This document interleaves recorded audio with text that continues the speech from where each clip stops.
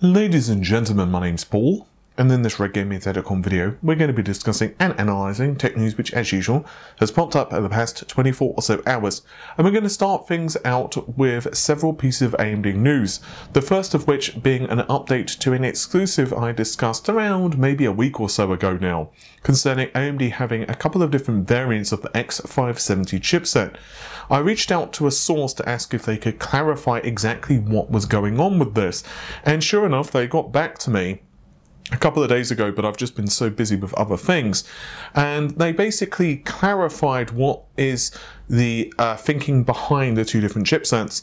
So the first is going to be known as Premium, and the second is going to be Pro, but I can almost certainly tell you that you are going to be buying the premium variant of the chipset. And the reason is the Pro variant is supposedly being aimed at OEMs. So you may ask, well, okay, aside from the name, which, to be honest, if you were to ask 99% of people what's a higher end SKU between Premium and Pro, I imagine the majority of people would not be able to tell you what is actually technically better by just going by the name alone. Indeed, it doesn't really give you any insight. Like, if you hear like Premium, you generally think it's a better product, but then Pro is also, you know, sounds pretty good as well. Well, the actuality is that the Pro variant supposedly lacks overclocking. I can only assume that this would only be in reference to the CPU. So I assume that you can still tweak memory timings and clock speeds for the RAM, but in terms of the actual CPU, you won't be able to manually adjust the clock frequencies of the CPU. I'm assuming things such as XFR work, however. So supposedly, the Pro variant is once again going to be targeting OEMs, and the Premium variant is going to be used by companies such as Asus, MSI, Gigabyte, in other words, board partners. So when you go to a shop, whether that's a physical store or online, and you purchase a motherboard, almost certainly it will be a premium board. Maybe later on, and this is pure speculation on my part, this is not what the source has told me, pure speculation, it's possible we might see cost-reduced variants of the X570 in the future launch with the Pro, but my guess is that the majority of enthusiasts probably won't want to do that, because even if you're saving a couple of bucks and you don't necessarily have any inclination towards overclocking, let's face it, on the used market at the very least, the premium boards are certainly going to be fetching a higher premium. I'm sorry. Anyway, moving on to some more news. There have been a couple of mysterious processors that have been spotted on the FutureMark database, and the well-known Twitter user Tim Apisak actually discovered these CPUs, and they're really interesting for a couple of reasons. The first is the names, and we'll get into those in just a second, but also the specifications of these CPUs.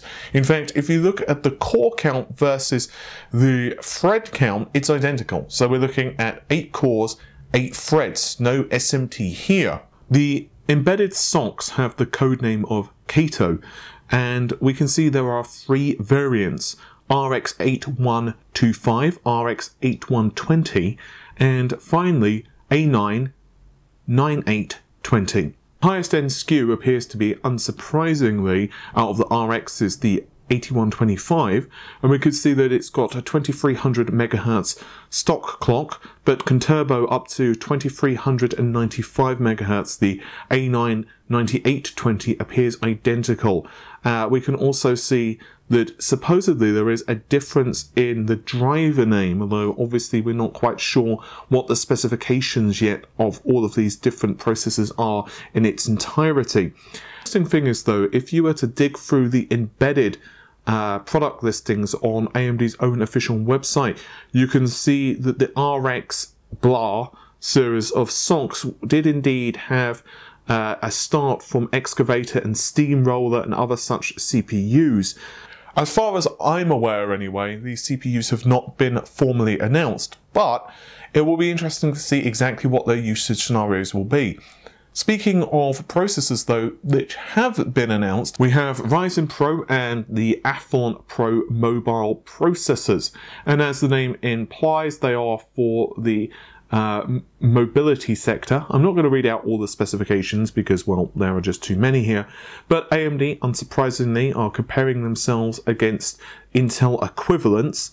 According to the list of CPUs that AMD have provided, the top of the line CPU is the Ryzen 7 Pro 3700U with a turbo frequency of 4 GHz with a base frequency of 2.3 and runs at just 15 watts. It's 4-core, 8-thread, and unsurprisingly utilizes the Radeon Vega graphics IP, and also there are several other SKUs listed, with the bottom of them being the Athlon Pro 300U, which has just 2 cores, 4 threads because of SMT, still 15 watts, but a turbo frequency of just 3.3 GHz, and also uses just the Vega 3 graphics solution. It was maybe a year, 2 years ago that Nvidia did conclude via research that a GPU comprised of several GPU modules, in other words think of them as multiple dies, would indeed have a higher theoretical along with real-world performance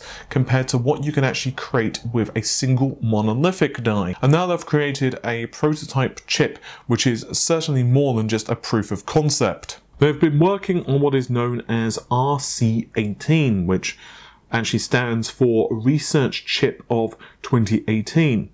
It is currently rather small in design, but can be scaled up. In fact, the chip is only comprised of 87 million transistors, and it uses TSMC's 16nm process. But as you can see from the slides, it is not just a single die, but is a multi-die configuration. There are 16 PEs, processing elements, which are used for deep learning. There's a CPU core for control and an on-chip global buffer for memory. Supposedly, the memory bandwidth here is around 100 gigabytes per second. That is per chiplet as well. And it is comprised of 36 dies total. It's unsurprising that Nvidia are adopting this strategy. Once again, it's not the first time they've discussed this, and a couple of years ago they did publish that document. But in an age where Moore's law is slowing down, companies are needing to take smarter approaches to increase performance. And actually, if you think of it this way, AMD have been very much on the chiplet bandwagon for some time. I'm sure most of you know that now.